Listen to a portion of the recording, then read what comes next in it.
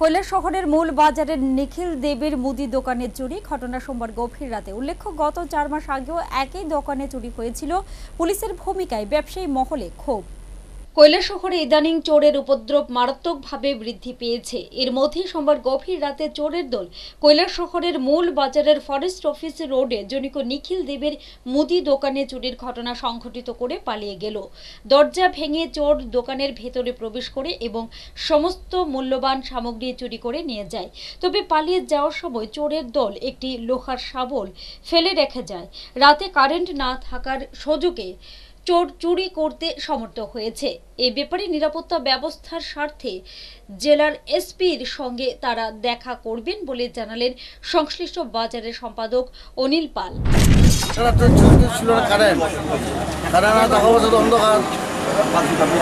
মনে করা হয়েছে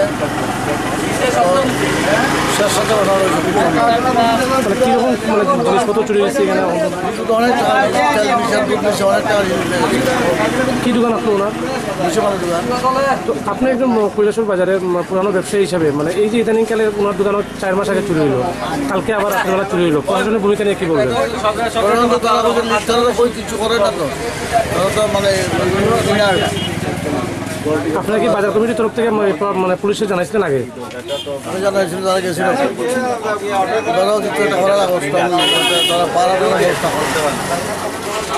ব্যবস্থা করে এটা চিন্তা করতে হইব।